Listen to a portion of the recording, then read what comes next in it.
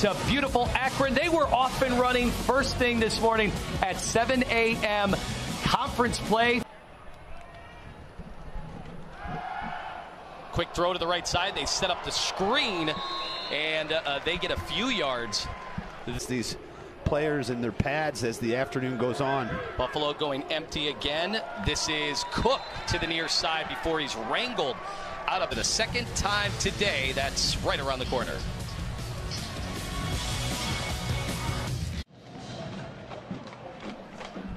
And having quite the season. He's a touchdown maker. Well, they have used 12 different fair catch that football. And so the good news for Buffalo, even though the drive stalls, they pinned the Zips way deep in their territory. We'll see how Akron deals in with only one pass on the season. And if you know that, and he's primarily a running quarterback, he has come in throughout the first 4 games at various times. Series started, and now he's on the field. Boy, the Bulls were all over it. That time, Joe Andreessen once again.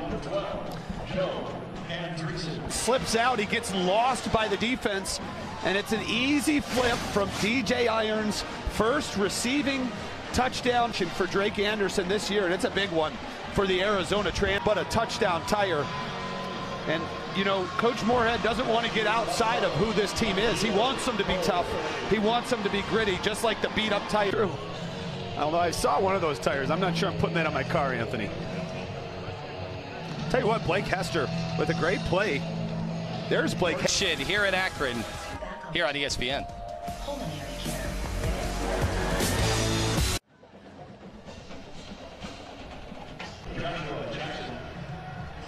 How about the explosiveness of Jackson off the edge?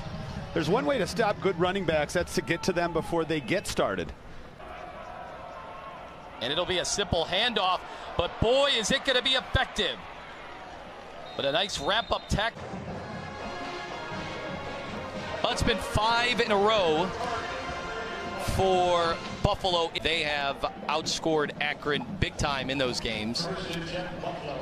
Has to be happy that Morrow got his hand on the ball, because that was drift on quarterback from the time that Cole Snyder actually started to slip.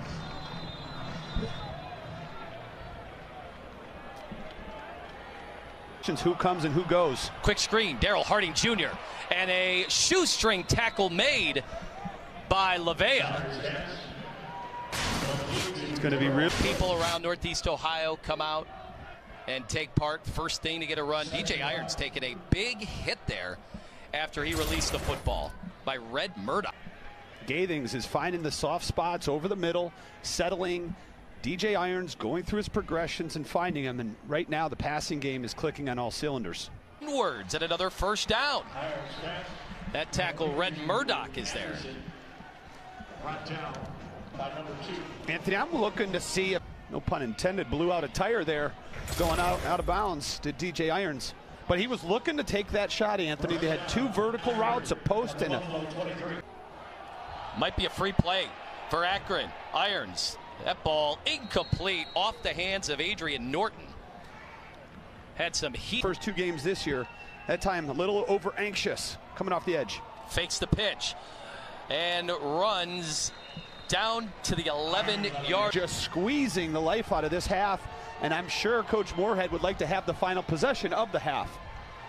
You got to come away with points, though. Yes, for the shoremen of Avon Lake on the west side of Cleveland, and a true freshman here getting an opportunity where you perform like this. At least he used to be. Great game day atmosphere.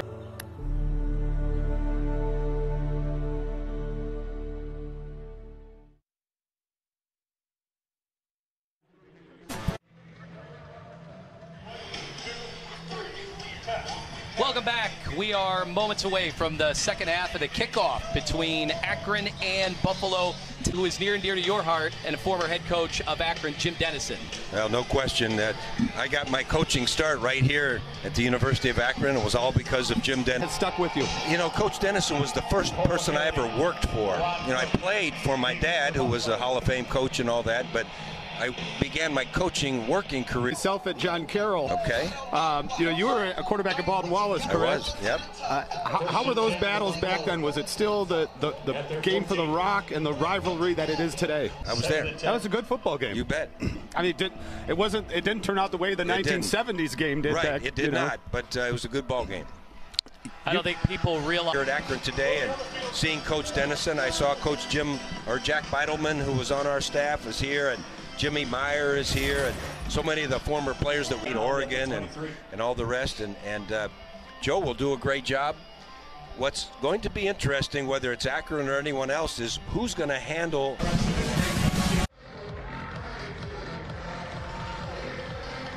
All right, welcome back, Cole Snyder. And coaches and all that stuff, and so many of them have had fun talking about that with their children and their wives and their companies. And you're Ohio through and through. You were known for guys like Dustin Fox recruiting Ohio kids, right. and then you had to develop into a culture. But for Ohio State to be good, especially to be good late in November when they're playing that team up north, and so we wanted people. Cole Snyder only has 60 yards, and for a guy who is almost at 1,000 already, that is below average. However, or being in the game, catching, running, here he is again. Yeah, he set up the screen, a nice tackle. A lot of movement on that Akron defensive front. Barksdale, well, he's brought down, but his momentum might have thrown him past the. Beautiful work by Corey Thomas. Harrity thought he had an opening, but it was wiped out in a hurry. Draw up the middle of the field, inching closer to a first down. And you're doing mostly special teams. Well, college game's hard, my friend. A scramble here, taking the contact and getting closer to. Another big time of possession drive for Buffalo. And they'll hand it off. Cook. And he is swallowed up right around the line of scrimmage. K.J. Martin, the first. Two from this range. Good placement. It's up. And it's good.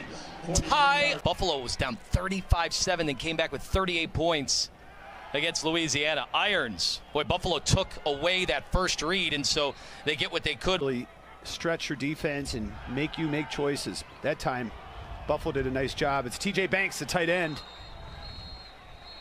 Boy, he was met. Rolling out to the right. And now heading upfield.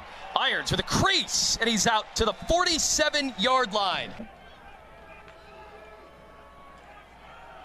Fakes the run and instead dumps it off. Lorenzo Lingard, a brilliant play. As it pass, get themselves out of here. Snyder throws it deep. Left side. It looks like it's caught. Waiting for the signal. Continues to get it done. Number 40 in the center of this defense. And there he is. Ooh, he got past him.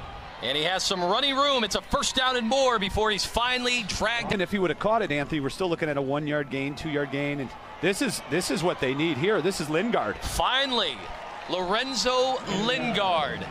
Season. In all of college football. In all the sport. And here he goes again. So 2 runs, 2 first downs by Lorenzo. Desperately is going to need to pick up a few more first downs. Irons with his legs. And that flag comes in, and that ball is loose. All alone. Out of the gun, looking left side. Has his receiver caught right near that first down marker, Maryland Johnson, which spread out once again in terms of the receiver, Snyder. He'll hold it now, rolling out to the right. Getting chased down. Last minute, So minute 17, and they'll throw it on first down. Snyder settling in. Has his man. It's caught. Johnson on the left side. Up here in the fourth quarter. Another throw. Pitch and catch. Johnson again. Another throw. Down to the right side. And looked like a push-off. Booby Curry. Yes.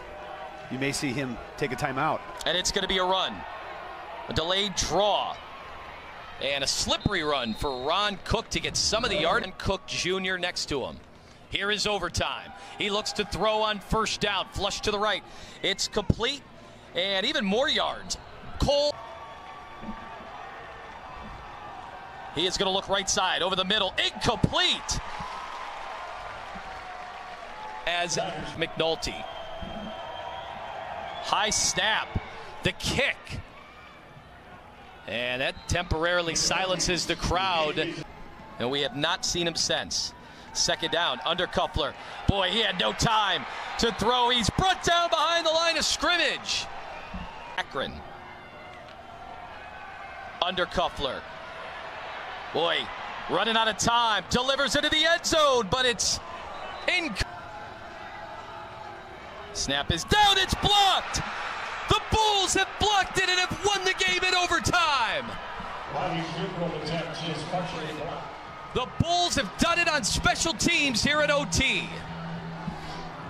Well, they brought heavy pressure, and there's a number of Bulls that were in there. But for the second straight year, Buffalo wins at the last. What transpired here today in Akron as the Bulls and Akron will give it another try here at Info.